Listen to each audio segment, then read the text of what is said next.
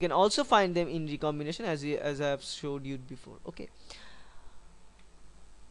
Now let's talk about another important structure, another non-canonical structure of DNA, which is called the DNA quadruplex structure. So what do we mean by quadruplex? As the name suggests, this is a structure where we are having the four interactions. So four strands are interacting. So it may not be the individual four strands, but it may be an extension of a strand which will bending us some way, but we need four strands to four nucleotide base to donate to finally make a quadruplex structure of a DNA. Now, as we know, to make this kind of quadruplex structure of a DNA, we need more and more guanine nucleotides, as the guanine nucleotides have a high capability to make Hooks-Steen base pairing in both the ways. So guanine has a very good capability to making lots more Hooks-Steen pairing rather than the adenine from the pyrene groups. So from the purine groups, sorry. So that's why to make this quadruplex structure, the first thing we need is the presence of large amount of guanine rich polynucleotide sequences in a particular stretch of DNA. Now second thing, these polynucleotides can interact to form tetraplex structures.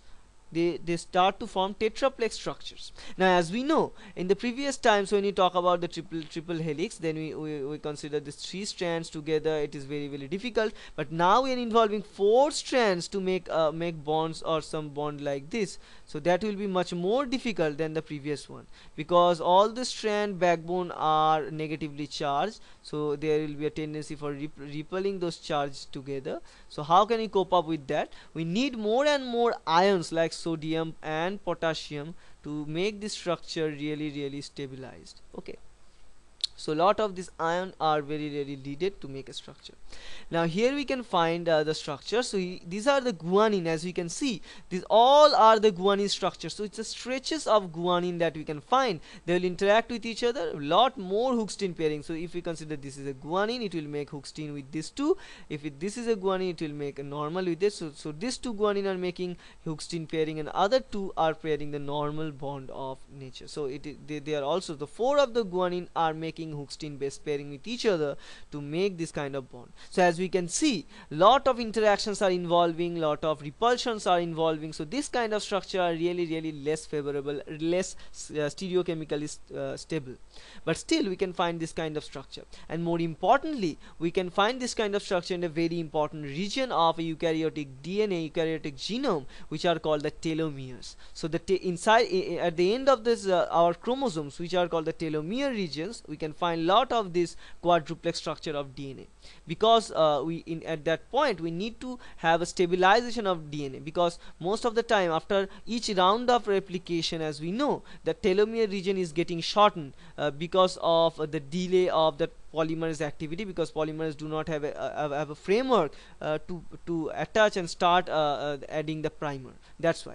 So normally the cell cope up with that situation using the telomerase enzyme, but still in this case we have lot of these G proteins to make a cap at the end of the telomere, which prevents the telomere to get damaged. And as we getting aged, this part of the DNA is getting hampered, and it will lead to the consequence of the aging. Now as you can see in the structure, what we can have this normal structure of four strands which can make a bonds, which is not common in nature. This is a mathematical representation, not common.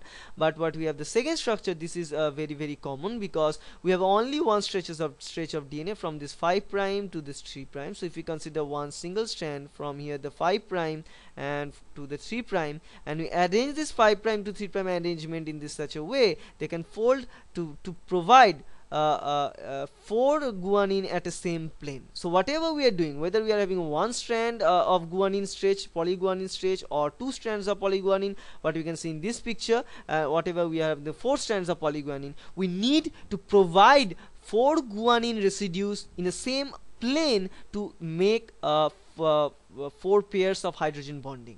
Okay, so that is the basic concept. So whatever type we are using, if we are using the same strand of polyguanine residue, that's fine, but we still have to provide 4 guanine residues at the same plane. What we are providing here, we can providing here by using two different strands. So this kind of thing can go on. So these are the structures we can see, as we can see in this picture. So from the top view you can see something like that. So 4 guanine residues are being provided from each of the strands to make a structure. So it may not necessary that we have to have 4 different strands, 4 independent strands. We can have one strand, and then that strand will arrange in such a way that will provide the 4 guanine.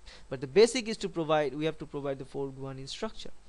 Now the role of this 4-stranded DNA structure, again I have told you that we can find in the telomeres, which is really important, but we can also find these quadruplex structures in regulatory regions of the DNA. So we can see most of the structures we have talked about, the the triplex structure of the DNA and the quadruplex structure of the DNA. Most of the structure are being found in the regulatory regions of the genes, because most of the part, these are the sequences, these are the special types of DNA structures or arrangement that indicate something, that indicate special types of proteins that come here and bind with me, because these are the designation points, these are the starting points. So they tag themselves by transferring the structure of their DNA in different stretches of DNA. So if a long genome, inside the genome few part is made the triplex structure, that they tag themselves using this triplex structure.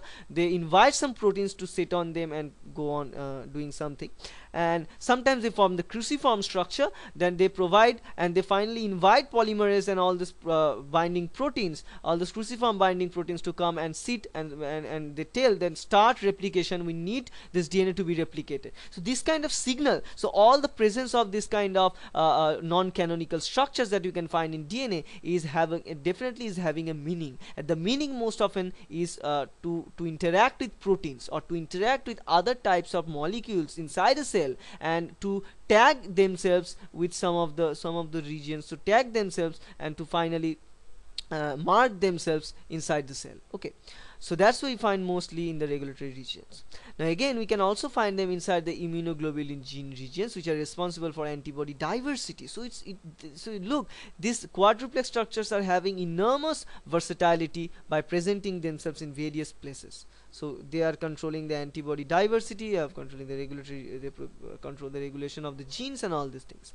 Now the sequences associated with they can also related to the sequences associated with human diseases. So this is not an important part. As you can see, this human disease controlling regions, or the regions which are depending upon the human diseases, we can find this the presence of this kind of quadruplex structures.